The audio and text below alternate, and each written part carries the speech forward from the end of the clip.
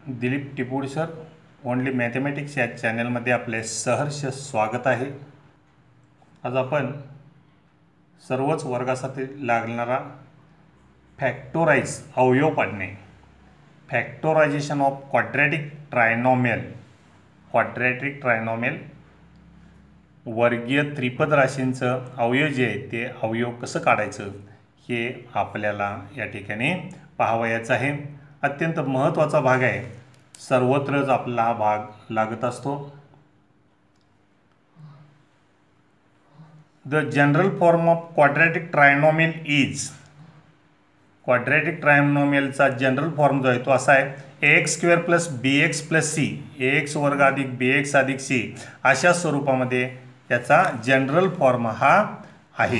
तर याचं अवयव पाडत असताना आपल्याला इथं प्रामुख्यानं जो विचार करायचा आहे तो विचार म्हणजे ax square plus bx plus c याचा अवयव पाडत असताना इथेही तीन पद आपण या ठिकाणी तीन पद समजून घ्यायचे आहेत। ax square plus bx plus c हे coefficient of x square is a, या x स्क्वेअरचा कोएफिशियंट सहगुणक हा a आहे।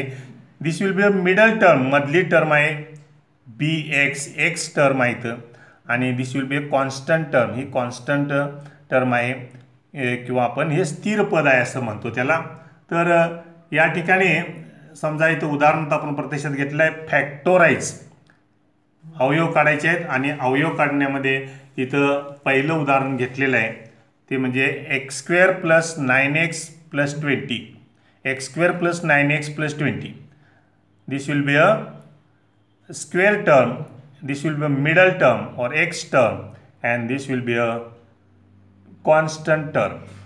तर याच्यामध्ये पहिल्यांदा एक कॉन्स्टंट टर्म आणि स्क्वेअर टर्मचा सहगुणक जो आहे ह्या दोघांचा गुणाकार करायचा, 20 गुणिले 1 अशा पद्धतीनं याचा इथं गुणाकार करायचा, आणि गुणाकार केल्यामुळं 20 गुणिले 1 इथं 20च गुणाकार येणार आहे।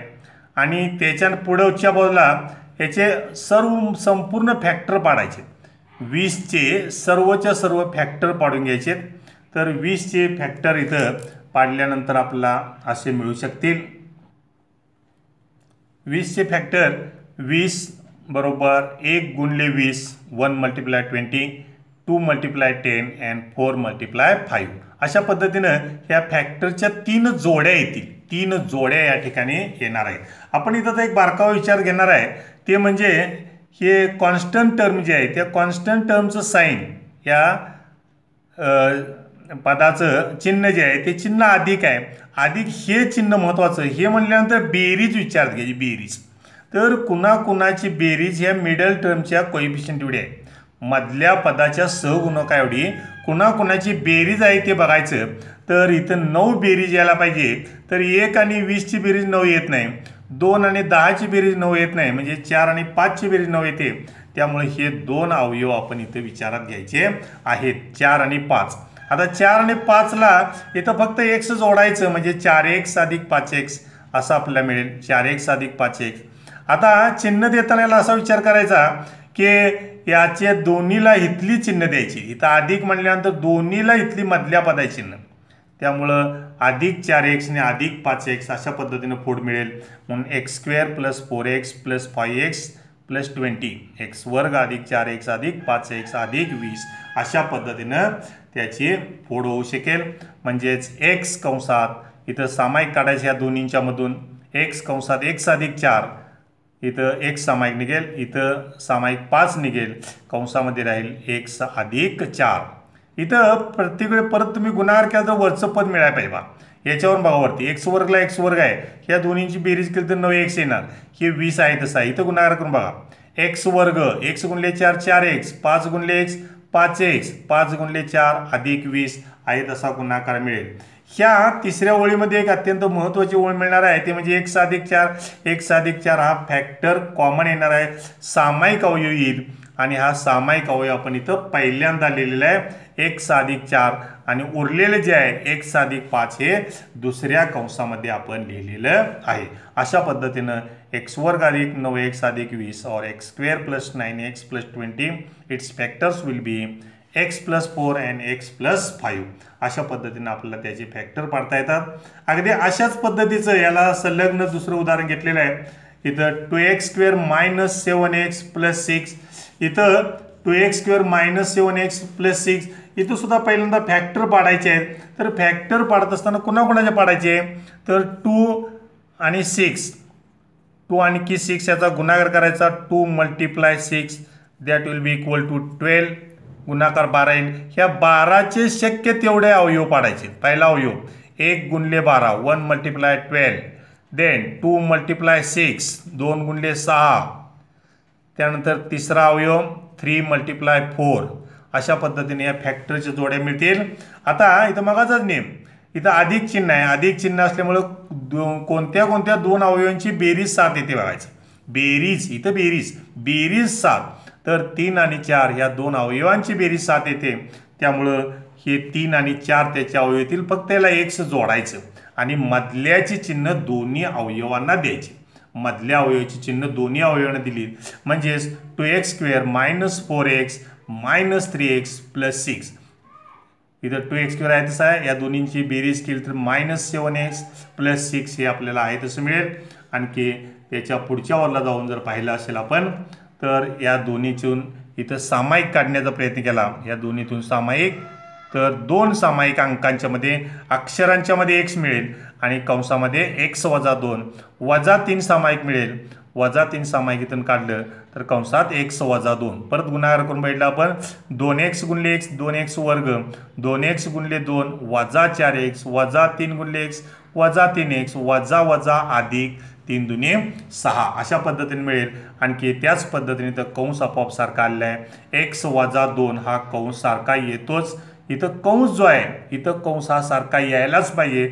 जर येत नसेल तर तुमचे फॅक्टर पाडायला इथं फोड करायला काहीतरी चुकलेलं आहे, हे लक्षात ठेवायचं आहे. त्यामुळं 2x minus 2 common factor will be common bracket we can be right firstly x minus 2 and remaining will be 2x minus 3. 2x वजा 3 हे आपण नंतर लिहिलेलं आहे. अशा पद्धतीनं आपल्याला त्याचे अवयव पाडता येऊ शकतात.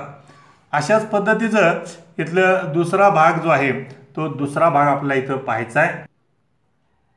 आपल्याला इथं स्थिर पदात चिन्ह ऋण, शेवटचं जे पद आहे constant term that will be negative. If constant term is negative, वजा हे चिन्ह असेल तर इथं सुद्धा मागायसारखंच 1 × इथं 35 म्हणजे 35 गुणाकार येईल आणि या 35चे शक्य तितके अवयव पाडण्याचा इथं प्रयत्न करायचा.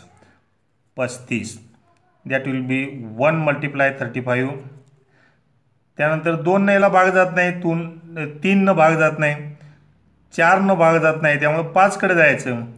5 × 7, 5 × 7 असे दोनच इथं फॅक्टरच्या जोड्या येतील. आता यातली जोडी नेमकी कोणती घ्यायची, तर इथं चिन्ह आहे मायनस. मायनस म्हटल्यानंतर सबट्रॅक्शन, कोणाची सबट्रॅक्शन इथे येते, 2 येते. तर ह्या दोन्हींची सबट्रॅक्शन केल्यानंतर येणार नाही. ह्या दोन्हींची सबट्रॅक्शन केल्यानंतर मात्र इथं 2 मिळेल. वजाबाकी जी आहे ही वजाबाकी एवढी आहे पाहिजे. अशा पद्धतीचं 2 अवयव घ्यायचं तर 5 आणि 7 यांची वजाबाकी जी आहे ती वजाबाकी 2 येते. अर्थात इथं चिन्ह देताना लक्षात ठेवायचं, एक अधिक वजा म्हणले की अधिक आणि वजा चिन्ह अशी द्यायची आहेत. मोठ्याला हे चिन्ह द्यायचं. त्यामुळं 7ला अधिक चिन्ह आणि 5ला वजा चिन्ह असेल. म्हणजेच x² plus 7x minus 5x minus 35 अशा पद्धतीने आपल्याला मिळेल. आणि याच्या पुढच्या वरला गेलो तर इथं सामायिक काढण्याचा प्रयत्न करायचा. या दोन्हीतून सामायिक, या दोन्हीतून सामायिक, x सामायिक, x will be common, remaining will be x plus 7 minus 5 वजा 5 सामायिक काढलं कंसामध्ये x. इथं मायनस सामायिक घेतलं आहे त्यामुळं प्लस होईल. किंवा आपण याच्याहून मागच्या बाजूला जाऊ शकतो. x × x that will be x², x × 7 plus 7x minus 5 × x minus 5x minus 5 plus 7 minus 5 × plus 7 that will be minus 35 अशा पद्धतीने मिळेल. आणि इथं बघितलं आपण या तिसऱ्या ओळीत तर महत्त्वाची गोष्ट मिळाली आहे ती म्हणजे कॉमन फॅक्टर x प्लस 7 हा आलेला आहे. आणि त्यामुळे x plus 7 and remaining will be x minus 5 अशा पद्धतीनं आपण इथं अवयव पाडलेले आहेत. अगदी अशाच पद्धतीनं एक उदाहरण इथं घेतलेलं आहे. 3x² मायनस x मायनस 10 अशा पद्धतीचं हे उदाहरण आहे. तर इथं सुद्धा आपल्याला सांगता येऊ शकेल. इथं कॉन्स्टंट टर्म जी आहे ती 10 आहे आणि इथं आहे 3. या दोन्हींचा गुणाकार केला म्हणजे 30 मिळेल. आता याचे संपूर्ण फॅक्टर पाडायचे आहेत, अवयव पाडायचे आहेत. 1 × 30 देन 2 × 15. 3 न भाग जाईल 3 गुणिले 10 3 × 10 देन 4 न भाग जात नाही त्यामुळं 5 न जाईल भाग 5 × 6 अशा पद्धतीने याचे अवयव येतील. तर कुणाकुणाची वजाबाकी 1 आहे, कुणाकुणाची सबट्रॅक्शन आहे. वजाबाकी 1 याचा सहगुणक 1 त्यामुळं 5 आणि 6ची वजाबाकी 1 आहे. मोठ्याला हे चिन्ह द्यायचं, मोठ्याला वजा चिन्ह, राहिलेल्याला अधिक चिन्ह. त्यामुळं 3x² as it is -6x + 5x - 10 अशा पद्धतीने मिळेल. ह्या पहिल्या दोन्हीतून इथं सामायिक घेण्याचा प्रयत्न करायचा, दुसऱ्या दोन्हीतून सामायिक घेण्याचा प्रयत्न करायचा. पहिल्यांदा इथं अंकांच्या मध्ये सामायिक 3 मिळेल, 3 आणि 6 मध्ये 3. अक्षरांच्या मध्ये x त्यामुळं कंसामध्ये x - 2 अधिक 5 सामायिक काढलं तर कंसामध्ये x - 2 असं आपल्याला मिळणार आहे. परत इथं बघितलं बघा 3x² याची वजाबाकी केली तर -x ही -10 आहे तसं आहे. या दोन्हींचा गुणाकार 3x² 3x² या दोन्हींचा गुणाकार -6x यांचा गुणाकार अधिक 5x याचा गुणाकार घेतला तर -10 अशा पद्धतीने आपल्याला मिळेल. Here will bracket will be common, that will be x - 2 x - 2 हा कंस सामायिक आलेला आहे.